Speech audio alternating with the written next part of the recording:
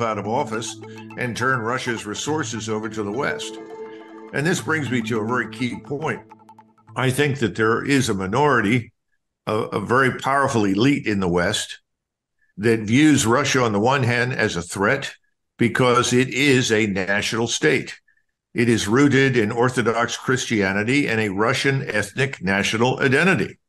It has been the plan of the so-called globalist elites, people like Soros and Schwab and others, to effectively erase the identities of the European peoples and to flood them with people from North Africa, the Middle East, and Africa.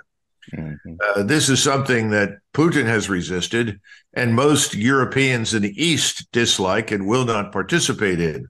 So I think Soros back in the 90s, along with many of his comrades, decided we've got to destroy Russia. We've got to fight Russia and beat it into submission so that we can do to Russia what is now being done to Germany, France, Britain, Sweden, Denmark, the Netherlands.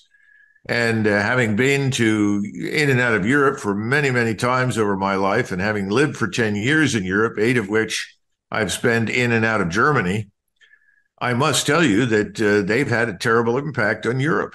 I don't see anything positive emerging from importing millions of Muslim, Arabs, Africans, and so forth. In fact, I see the opposite. I see real conflict emerging because the objective was never for any of these people to assimilate into European society. It was always the objective for them to assimilate Europe. And so Mr. Putin will have nothing to do with it and will fight with his dying breath to prevent Russia from going the way of Western Europe. It's that simple.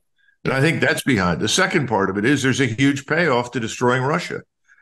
You get access to endless sources of minerals, oil, gas, an abundance of food, all the things which many of the people at the top in the West would like to have access to and ultimately to control.